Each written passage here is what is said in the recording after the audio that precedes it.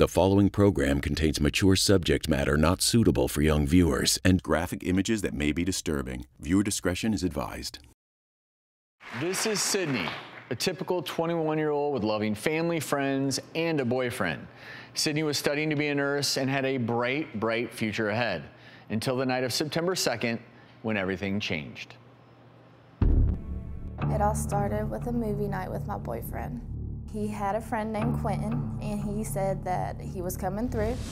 I had just told Aaron that I was going to bed. I had only been in bed for about 5 minutes, and then I had heard a horrible scream. I leaned up out of the bed. When I looked up, there was Quentin with a gun in my face. I had begged him, no, no, no, please don't, and then he shot me.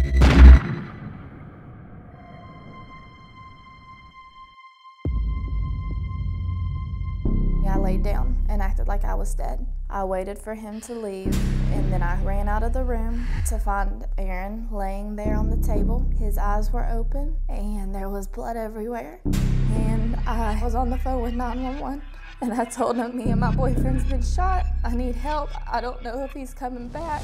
And at that time, I'm telling Aaron, you gotta stay with me, you gotta fight. When I got the call, I just raced to the hospital. The doctors took us aside and said she had to get into surgery and that she may not make it and that we should prepare ourselves for that. I told her that I loved her and that I knew that if anybody could survive it, that it was her.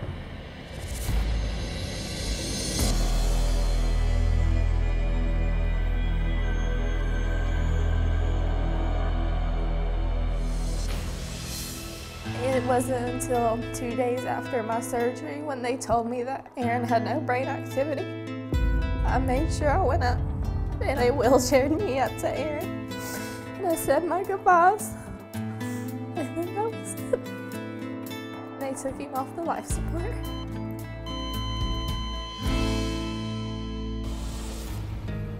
I lost my best friend, and without him here, I'm lost.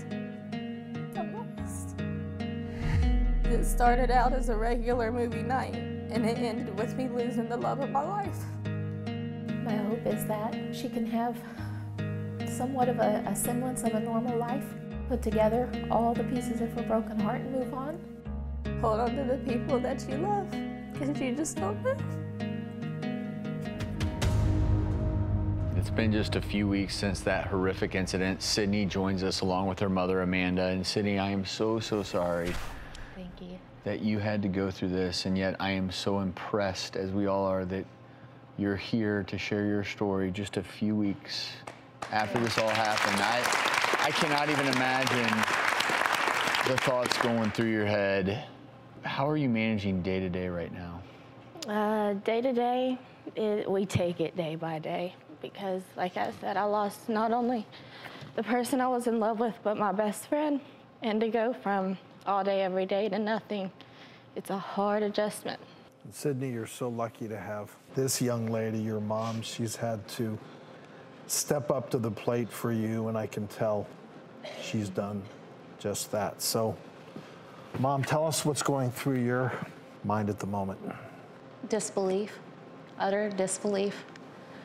Once it registered, I began to think, Sydney's an Army veteran, and she's been trained for situations like this.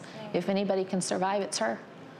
And when I saw her and she was able to speak, even before surgery, I knew she's gonna make it, God's gonna save her.